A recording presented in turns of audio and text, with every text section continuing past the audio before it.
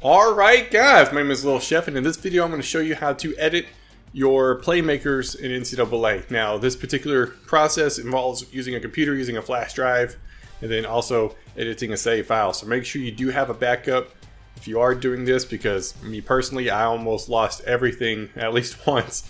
So you got to be careful with what you're doing. Now, as we just finished week 8, we have Nevada. We ended up winning, good for us. But what we had did before the game started was we went in and adjusted our playmakers. We had set it to where George was a playmaker on offense, which is my starting halfback, George. And as you can see the star roll around here in just a second, bam, is an impact player. And then my wide receiver was Green, who's also the impact player. Now beforehand he wasn't. It was George and Win. So we can go in and set this via the save file. You can do it for 4 impact players. I don't know if there's a limit on offense or defense. If you can put all 4 on offense or all 4 on defense, I don't know that for sure. I'm going to test that out myself. But my other option was Robinson on defense, and then my free safety of Testalama. Those were the edits I did make. Now in the death penalty series, you can also go in and adjust bowl games. Now I took myself out of a bowl game and then essentially moved everybody else in the SEC up a rung, I guess. So the next person that was behind me moved up, and then the person who was just outside moved up, and I avoided the bowl game. I might show you how to do that. I might not. Where I'm at right now in that series is not quite there yet, but for now, this is where we're sitting at. You can edit. So we saw who we had. Those were all four playmakers.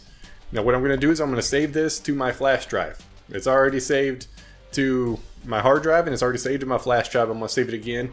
I don't want to override my current one because I use that every day, and I don't want to mess it up. So we're going to create a new file. We're going to call it save edit, just so I know what it is for future references. And then after this, we'll see what's going on. Now the next part is going to involve us jumping to the computer, making the edits, and then we'll come back into the game, load up this exact save file, and see what the changes are made. So we'll be right back on the computer. All right, now we're on the computer. It's gonna be a little different. I gotta look to my side, so it's gonna be a little weird, but essentially what you have on your flash drive once you do it is I have 2 things. You wanna look for content. You transferred your save file to your flash drive, you're good to go. So for me, it's gonna look for a particular number set. I only have 1 profile on my Xbox. It's the only profile I've messed with, so it's the only one that shows. The all zeros, I think, is nothing. You wanna look for the other one. You're just going to keep going into it until you see the save files. As you can see, I have all my save files here. We're looking for saved edit. That's the one we want to make sure we pull across in the next program. Now, the complicated part is you have to have a certain program to do it. I tried using Modio, is what they recommend. I tried using the most recent one up to date. It did not work. I had to go to version 3. I'll try to put a link in the description the best I can. And I found all this information on the Operation Sports forums. These people have already figured it out. You people are wanting to know how I did it. I'll just give you a link to the forum post, and then as well as links to each individual download so you can do it yourself. Now for me, I don't log in, I don't do anything else. Open from device doesn't work for me. I do open from a save. So I go ahead and click that, and then when that pops open, you can see all the availability stuff here. I want to make sure I go to my USB flash drive and then go through the same steps we just did a while ago, content all the way down until you see your save edit. You want to open up Dynasty Save Edit. Go ahead and open that, wait for it to process, and it's got to do its thing. Now for me, you just go straight to file contents, and then you see the edit here. You don't need to worry about any of this other information up here. It's not important. You just want to go to file contents, you'll right click it, and you'll go to extract file. Whenever that pops up, for me, it's all under documents or downloads. And I have it saved under 2 different editors. The first editor here is for the non-team builder series. Now if you have a team builder series, you have to use a specific editor to do it. It's the same editor, but it's been altered in a way to make team builder teams work. So I have 2 separate instances of it. This one's for team builder edits only, and I also have a folder called save, so I know what's up to date and what's not. I'm just going to go ahead and save it here. Bam, good to go. And I leave this open. You don't want to mess with it yet. You want to leave it open, make sure it's done. And now that we are in this folder here, if you see saves, save edit, it's there. Easy peasy, nice and easy. So we already have this EADB editor open. Like I said, this one's specific for team builder. If you don't have a team builder team, you don't need to worry about this particular one, but there is another default EADB editor that you can download that's not for team builders. So what you want to do is first off load a config file. Now for me, I use the Zan's NCAA 14 Dynasty config. This gives me all the information I need to edit the impact players. You can use the Pocket Scout, you can use that one, but it should come default with these 4. I don't mess with anything else other than the Dynasty config. That's all I do.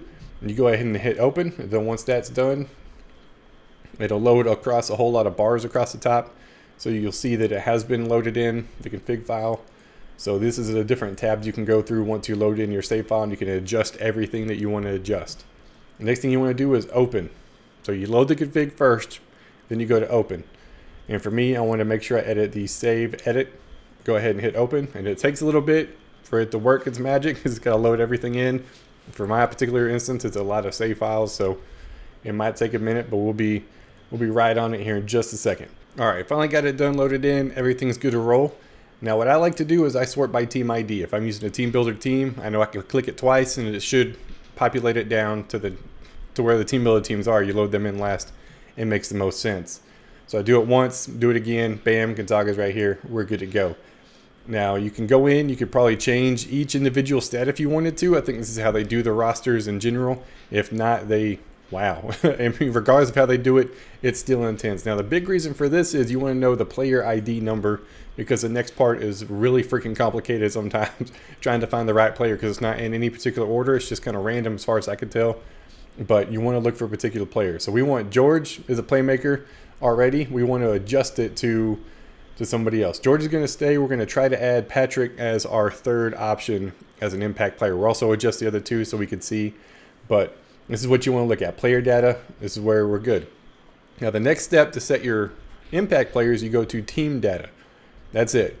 Now once again, you could sort it. This is a little bit more complicated. The team ID doesn't really match up. I just kind of scroll down until I see my team. Right now my team is 52. My ID is 904. That's about all I could tell you what to do. You can go in, you can change conferences, divisions, your rivals, anything you want. You can do it in this little place as well. So you'll just scroll over till you get to about the middle of the screen. You can see the scroll bar down here. I have Green, Tessalama, Robinson, and George as my 4 impact players. That's it. That's the only 4 I have. So we're going to take Green, double click his name, and it'll give you a drop down box. Like I said, it's hard to tell since he's down towards the bottom. It's easier, but somebody like Tessalama, he's more in the middle of all the other players, so it's hard to decide who's going to be who. So we want to make somebody else. Some of these guys that are down at the bottom were the custom recruits we added after year 1. So that's why they show down here at the bottom. Now for the other guys, they're going to be a little bit higher up. We're looking for Juan Patrick. Now another little trick that I know is, instead of trying to search for it and pick through one at a time, you just go to team data, and let's say we want Patrick over here. You could double click his name, go ahead and click the drop down box, and we know he's a little bit above halfway on the list, and he's up at the top next to Eric Rivas, Anthony George, so we have an idea of where he's at. So I can come back over here, and I always like to try to find Tessalama because his name's so not normal. So we know we need to go a little above halfway. Okay, we're good to go there.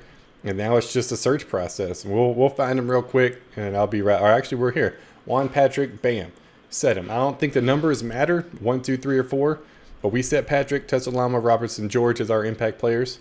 We're going to go ahead and change these just so you can see the process. But you want to make sure it's on your team. I don't think it'll work if you put somebody else on your team. We'll do Richard Kinney. I know he's one of my receivers as well. So we added Patrick, we added Kinney, and we're going to leave Robinson and George so you can see. Actually, let's go ahead and do win over here so you can see that happen in the update whenever we do update it. So Win should be a playmaker. Robinson's going to stay a playmaker. Kinney will be a playmaker, and then Juan Patrick will be a playmaker. That's how we're going to do it.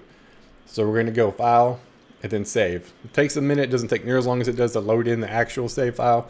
And then you'll get a little done. You hit OK. Bam. You are done with this screen. You do not need it anymore. It is over.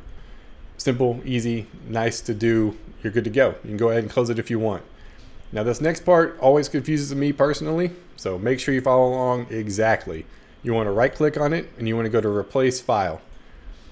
And you always want to make sure you pick a file from the one you just edited. You don't want to go back to your flash drive and grab it and do it again because it'll just override the same file. It doesn't make any sense. You want to go to the file you just edited. So we're looking for Save Edit. I don't ever select a database file. That's just for the actual EADB editor itself. You want to select a non-database file. Go ahead and hit open, and this takes a minute. So while it's loading, I always like to click on the general info tab. So whenever it does swap over, I know for a fact that it's done replacing that file and we're good to go. All right, so let's swap back over. We're good.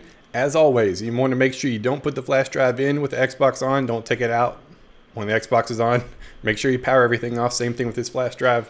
You want to make sure you eject it properly from your computer. So we're done with this screen. We don't need Modio anymore. We're good to go. All this stuff no longer necessary. So we're going to eject and good to go. We'll be right back in the game. All right, so we got it back on the game. We're ready to roll. Go to Dynasty, load it up. Now I always select hard drive just out of habit. I'm not used to having a USB device as selected, so I always select the hard drive by default. So we want to select device, you hit X, or on PlayStation I think it's square. Go to USB to storage device, you're good to go. It's going to load all those save files there. Now what we're looking for, and that's the only thing that sucks, is it doesn't show you what the name of the file is. So we're going to load this one, and hopefully it's the right one. It is Dynasty Save Edit. And we're going to go in and look at the impact players to make sure everything's saved correctly, which it should. Now if it doesn't work, it'll tell you before it even loads in the file's corrupted, you'll need to redo it. That's why I said you always want to make sure you have backups. So we're going to go same thing, go to edit roster, make sure everybody's set as they need to be. Win should be a playmaker. On offense, Win is now an impact player. There you go. Defense, or George should be the other one as well. Bam. Well, actually, no, not George. George is no longer the impact player. Oh, we made Kenny the impact player. All right. So Kenny and Win, the changes we just made on the computer, now official in game. I would do it before you advance it, because I don't know if it's going to reset it or not after the advance, because it always wants to make Win the impact player for some reason. Corner wise, Robinson's still a playmaker, and then Patrick should be the other playmaker. There you go. Simple, easy. Just make sure you back up your save file before you do this. I always save it immediately. Like as soon as I finish my game, and as soon as I finish the recording, I go save my hard drive and I save it to the flash drive. And then after I advance it, same thing, save it to the hard drive, immediately save it to the flash drive. And then I go in and edit the flash drive just in case. I have a backup on. To me, the backup is the flash drive. I would always use that as your backup just in case something does happen. Then you know, hey, I got my hard drive one, it's good to go. I don't have to really worry about it. But that's how you do impact players. Now, the game's a little bit more complicated. I didn't get into that just because it requires a lot more in-depth stuff, and I'm not quite to that stage yet in my series or any of my series. So I'll have to do that maybe at a later date. If you guys are curious, be sure to let me know.